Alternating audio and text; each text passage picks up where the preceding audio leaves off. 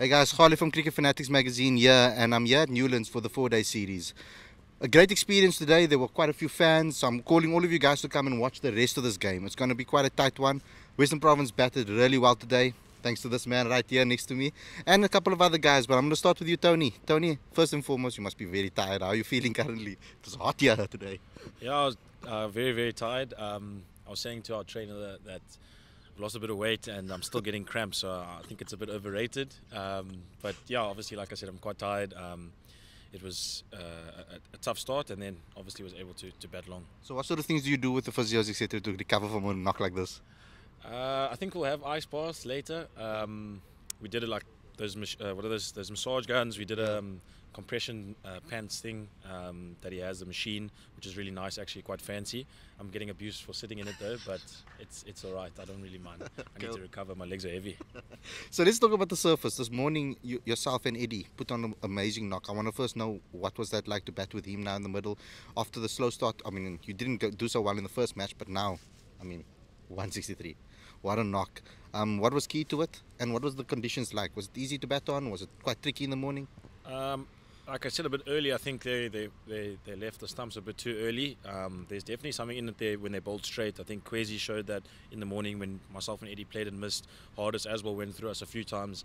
So I think there was definitely something for the guys on the line of the stumps. They just maybe, I think, like I said, went a bit wide too early. And then I think it's really nice to always bat with Eddie. He's a fighter.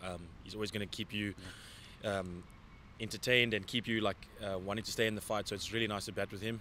And then to bat with Scholesy towards the end is always easy because he's always trying to move the game forward, and you can just kind of do your own thing. So yeah, it was nice partnerships to have, and hopefully our bowlers can show, like I said, that there is definitely something in it for the bowlers when you kind of hitting the stumps and bringing all modes of dismissal in. Yeah.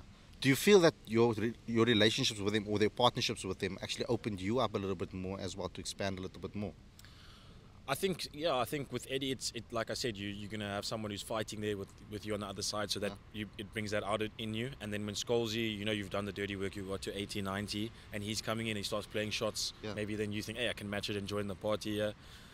Which actually, in a sense, you got to stick to your normal game plan, what got you to 80, 90 in the first place. So it's important to be able to like ride that momentum with him, and then also rein yourself back in when you have to. Do you feel that this can be a kickstart to your season now, and so you can get more consistency? How do you refocus now and think about the next inning? Yeah, well, I think the goal is to obviously push this as much as we can, and maybe only bat once or a few overs in the next innings. Really just depends how the game goes. Yeah, like you said, it was a slow start, a shocking run out, but I won't speak about that. So yeah, I'm just, like I said, I'm grateful that I was able to get some runs today. You keep your feet on the ground, and then you just try push forward for the next one. I think how it first starts is you want to get through the new ball for the team, and myself and Eddie were able to do that, and then you just push on from there, hopefully.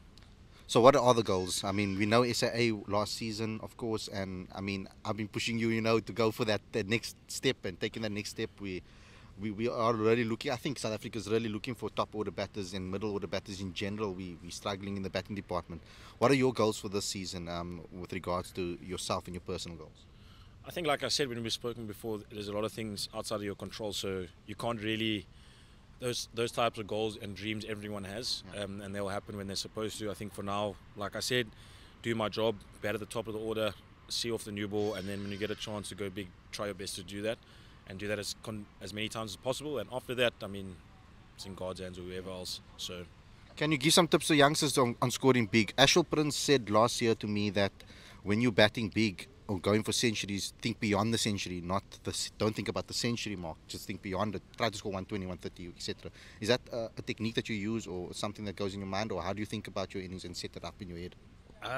When I was younger, obviously used to look at the runs and stuff like that in red ball cricket, and I think sometimes that would make me go looking for runs when sometimes you didn't really have to, and it's actually more about, especially when you're opening, about occupying the crease and spending time there. I remember when I spoke to Cookie about it, Stephen Cook, he always used to say it's more, runs will come, but as an opener it's time, spending time out there. And then batting with Aiden a few times when I was still at the Titans, he used to have like time goals, so he would say like he wants to bat for half an hour or 10 minutes or 5 minutes, so he used to look at it like that, never used to look at his own score. And I've used that technique or that way of going about it today and for the last couple of years, or trying to look at the time and like I said, occupying the crease and making that my goal. The runs will eventually come.